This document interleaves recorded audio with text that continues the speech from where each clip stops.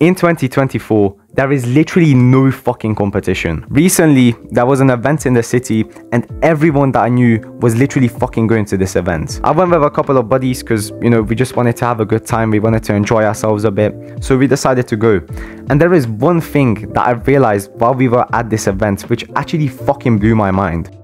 I realized that there is literally zero competition because there are so many fucking degenerates that it's actually insane. I can't comprehend the fact that people actually enjoy sucking on like these flavored vapes, enjoy drinking themselves until they fucking pass out. Like, I don't get why people find this fun. We were kind of roaming around the city with my buddies and we just looked at people and it was actually just like hard to even watch. It was depressing, honestly, to watch these people literally deteriorate their lives with all of this degenerate bullshit. Just imagine that mine and your year group, which is like 16, 17 and 18-year-olds, are literally doing these activities that have no benefit to their life at all. I never really understood the logic behind instant gratification shit, right? Like, just imagine you have a flavored vape and it tastes good, but like, so does chocolate, right? So you're basically on the level of a fucking monkey if you go and smoke a vape just because it feels good. Like, so? It has a nice flavor, but who the fuck knows what's in it? I'm going to tell you something that not a lot of people are going to tell you because it's very controversial and you might call me fucking egotistical for this shit, but I am better than all of these people and most likely you are better than these people too. I literally spoke to some girls during this event and we were talking about like social media and stuff, and obviously I told them that I had no social media and they were like, oh my god, Freely, you have no social media? What do you do in your free time then? How fucking pathetic can you be, honestly? These girls literally just asked me what I do in my free time because I don't have social media. I'm like, bro, what the fuck do you do in your free time? Do you like scroll on TikTok for hours on end? Like, how does that have any benefit to your life? I just don't understand. Whenever I talk to someone who isn't really on self-improvement, I always say to them, I'm not really special. I just do the right things.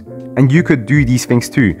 But the truth is, I am special, and no matter how arrogant and egotistical this may sound, I am fucking special. I've got something that a lot of people don't have in my age group. We've literally gotten to the point where the average teenager is a fucking degenerate loser who smokes on flavored vapes and gets drunk out of their mind. After this event that I just talked about, a lot of people that I knew were very hungover, they were drunk, you know, they were smoking all night. Basically, they were just fucked up.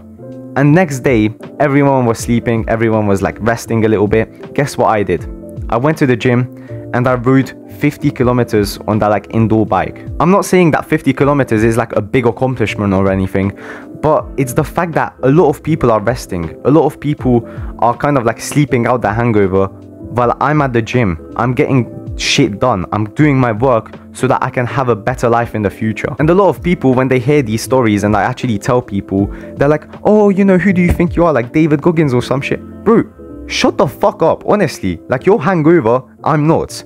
I rode 50 kilometers, you didn't. I'm better than you. You're not better than me. And guess what, bitch? I'm me. I am me. No one else. I'm not David Goggins. I'm not some fucking ultra marathon runner. I just do what is the best for me, and that's it. There's this thought that I've been manifesting for a while now, which is that I am alone. I am alone in my self-improvement journey. I am alone in my life, and that is because I'm surrounded by so much fucking degeneracy. It's actually insane. The thing that I realized is that intelligent people are outcasts in a world full of degeneracy, which should very much fucking stick with you.